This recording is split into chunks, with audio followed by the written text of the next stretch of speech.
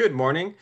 This morning, I have the pleasure of speaking with John Swab. He is the director of a very, very interesting and impactful film, Body Brokers. How are you doing today?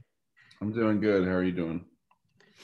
So, what's interesting about this film? I'm sorry, I'm doing great. I just want to get right into it. Yeah, great. Go ahead. What's interesting about this particular sensitive topic is until I got an email regarding the trailer for your film, I had no idea something like this was going on. So it was very eye-opening for me because it's messed up. Yeah, it's. I think that's most people's reaction. Unless it's happened to you, you had no idea it was happening. A lot of addicts that go to treatment are kind of shoved in the closet away from their loved ones, and you know, when things happen to them like this, their loved ones don't have any incentive to believe them because they've been drug addicts for so long. So, most people are unaware this is happening right now in the treatment industry unless it's happened to them. So tell us a little bit about the film, about the premise of it, and then we'll get a little bit more into the background. Yeah, it's about a kid named Utah who is struggling with his disease of addiction in Ohio.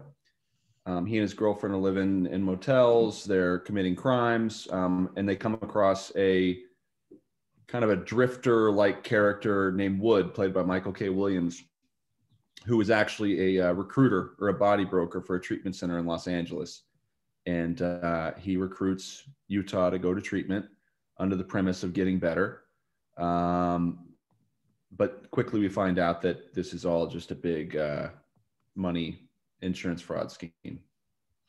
So now, it seems like a really I would say complicated film to put together because you're not just making a movie about these characters, but you're also adding a lot of elements of a documentary. I really like that about it. The fact that throughout the film, I'm getting a little bit of facts about what's really going on. So yes, we're seeing this depiction of it, but also here are some numbers to go along with it. Can you talk about putting all that together? yeah, it was tough. I mean, we a lot of the movies that I kind of used as a template are like The Big Short or Vice or Thank You for Smoking. And, we were making this movie with about 100th of the budget of those films. So, it's a really delicate line to try and balance when you're kind of trying to bounce between telling a narrative story and then also giving a lot of real life facts and numbers and keep the audience engaged and up to speed without overwhelming them. So, it was tough to kind of figure out how to do best, but I'm proud with how we did it. It definitely came out great. I really enjoyed it. Can you talk about a little bit about people's reactions that they might have, especially them who have loved ones that are going through this and are going circle almost around and around in the system? That's kind of been the most gratifying part of all this is since the trailer's release, there's been countless families and individuals who have reached out to my producer and I and, thanked us for telling this story because nobody believed them that it's happened. Or, even last night we were at dinner and a father of a kid who passed away in the treatment center or system in California reached out, and he was very upset that this story was being portrayed until he realized that it had happened to me. So I was coming at it from an honest place. So, I mean, that kind of stuff is really,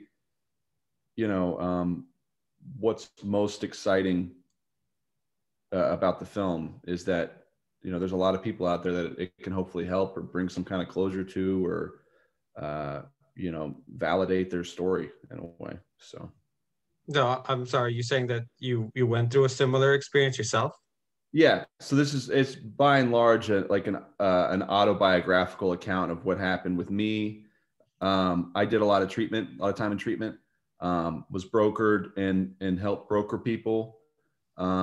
And so this is all based on firsthand experience from myself or people that I know. So what kind of emotional toll does that take on you to work on a film like this? It was strange. It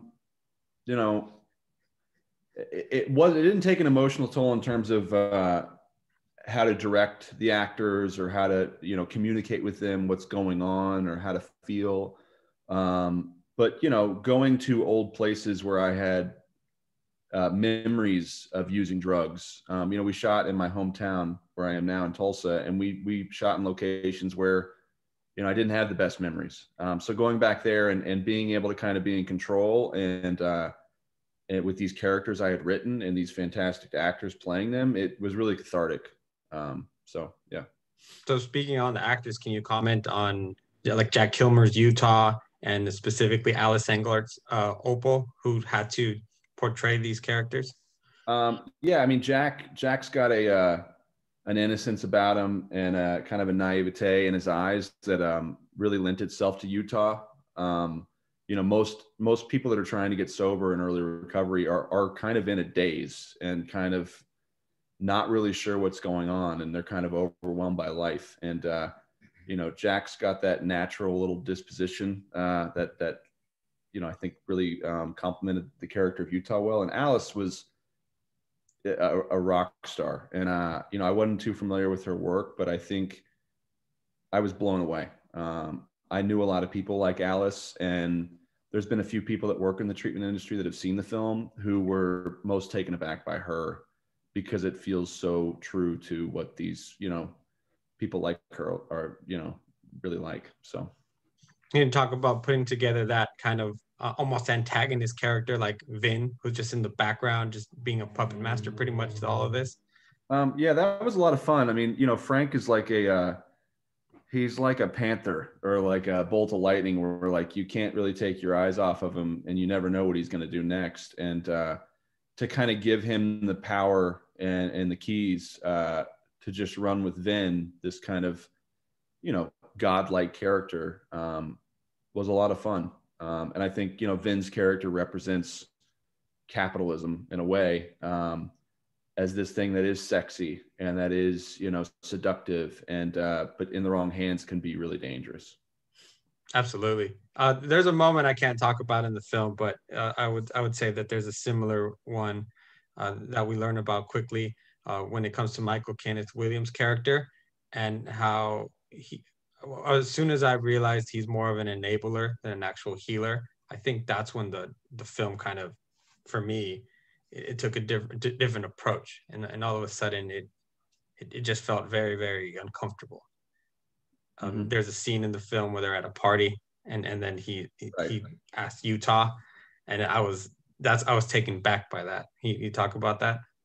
Yeah, I mean, that is the moment in the movie where it really turns, and where we really understand, you know, what his motives are and what he's about, or what his character's about. Yeah, Michael did such a great job, and you know, he's not shy about his personal connection to, you know, the material and the subject matter. So he, in terms of the way he portrayed that character, and the way he chose to kind of, you know, play that scene, that was all him. He understood exactly what was going on, and that tonal shift and motive reveal that you talked about, he understood it really well. So I just got out of his way and let him do his thing. But I love that scene. I think it's a great scene. It's beautifully shot, and he does a fantastic job. Oh, as I'm watching the film, you could correct me maybe if I got the wrong take on it, but I felt it was really intimate. I felt all your scenes were a little so much uh, character focused, and not necessarily like a grand scheme of things, but focusing on these people and their issues, and maybe how it can be relatable to so many others. Was that intentional to make it very, very personal? Yeah, well, I mean, it's a personal story, you know, and I think for the people that have been through this, they will relate to it because of how personal it feels. And that was the toughest part about the movie, was making a very personal story in the narrative part of things, and then bouncing over to this, you know, narration by Vin's character, or Frank's character, and kind of explaining the whole world of treatment. So while giving like a aerial view, but also like a very, very personal on the ground view, it was a tough balance. But I wanted people to feel like they were in treatment, and I think in those scenes, I mean, they're long, they're drawn out, and that's how treatment is. It's cold and lonely, and there's not a lot happening. So, you know, I think, I guess, judging by the way you reacted, we did a good job with that. Yeah. So. Yeah, actually that was one of the things I really caught on to was just how slow the treatment phase of it felt. But as I'm watching it, I realized it's supposed to feel this way. Mm-hmm. I couldn't even imagine how frustrating something like that would be. Right. Did we talked a little bit about you mentioned the praise that the film has got? Have you got any backlash from any centers or anybody who thinks that maybe you're looking at it the wrong way? I'm sure, you know, but that's what's so exciting about this movie. And when I finished writing it, I sent it to my producer, Jeremy, and Melissa Leo, and both, you know, nobody had really heard this side of the argument. And I think that's what's really, really exciting about the film is that, you know, I see there's 2 movies every year that come out about recovery or drugs or whatever. And being someone who's in recovery or who's, you know, been a drug addict, most of those movies are totally full of shit. And, you know, they don't really tell you the truth. They kind of give you a bunch of fluff and then send you on your way. And, you know, you kind of feel good about what you watched, but none of them really like hit you with the hard truth that, you know, the success rate is under 10%.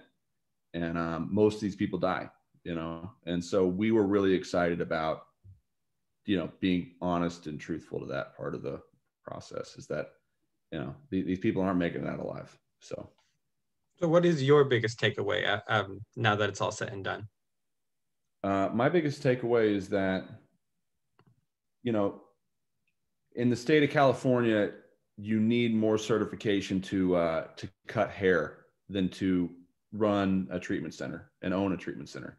So the oversight and laws that kind of govern the treatment center are archaic, and they need to be looked at. And, you know, we need healthcare providers and healthcare workers and people that are trained and educated to be in positions to, you know, dictate what happens to these people that finally get the courage to ask for help.